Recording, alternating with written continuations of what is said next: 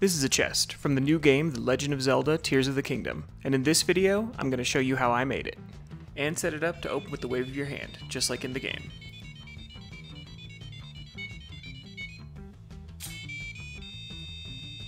We're going to go over how the electronics work, how I created the base for the chest, and the process I went through to decorate it.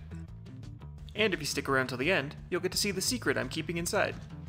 As always on Make It For Less, my goal is to make it for the lowest possible cost, so you can follow along at home and make it yourself. With that out of the way, let's get into it. To start, I made a list of goals that I wanted to achieve. They are as follows. Number 1, make the chest open without touching it in any way. Number 2, play the chest opening music from the game. And number 3, make the chest pop open like it does in the game. In order to do all of this, I decided to use an Arduino Nano to control the whole thing. The Nano is something called a microcontroller. A microcontroller is basically just a tiny computer that we can program and that can receive inputs and activate outputs. For my input, I decided to use an RFID reader and tag. If you have to badge in at work or at school, then you're already familiar with these. All you have to do is approach the reader with an RFID card or tag, and it will read it and decide if you are allowed in somewhere. This checks off our first requirement, as you don't have to actually touch anything to get the RFID reader to work. You just have to get close. And, as an added bonus, this makes our box more secure, since the system can be programmed to only allow access with a certain card or fob. With that figured out, we can move on to our second requirement, which is playing the chest opening music. After looking around for a bit, I settled on using a piezo buzzer. Now, only playing one note at a time might sound like a problem, but it can still achieve things like this. And, more importantly for this project, this.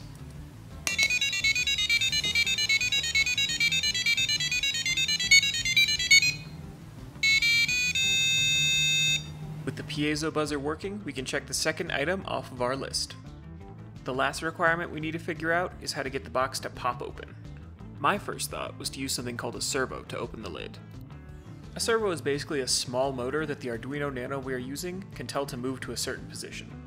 They are great for moving things to the same position repeatedly, and also for reminding people they can like and subscribe. Unfortunately, the thing that servos are not good at is quick popping motion like the chest needs. I was stuck on this issue for a while, until one day I was clicking a pen and realized the solution to the problem. If I need something to spring open, what better way to do that than with a spring? I decided that I would still use the servo, but just to hold a catch on the lid.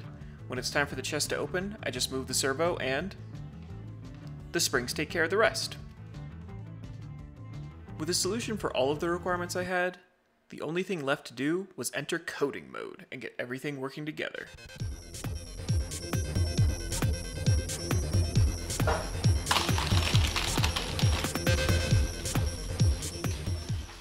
This is the result.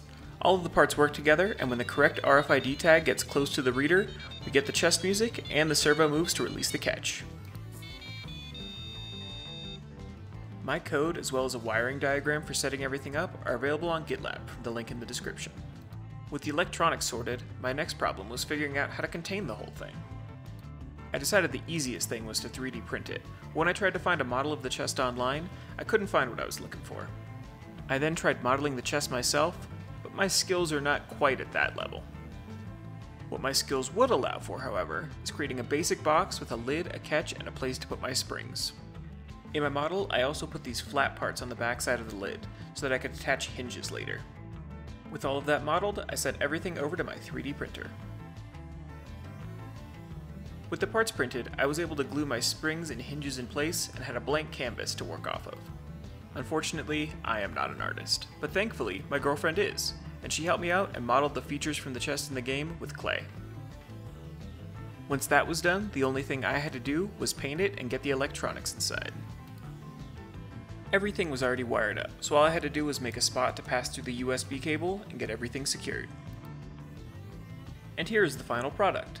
I think it came out looking good, and is not too far off from the chest in the game.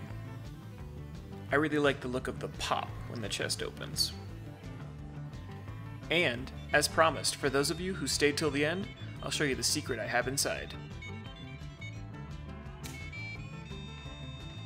It's another Make It For Less video for you to watch.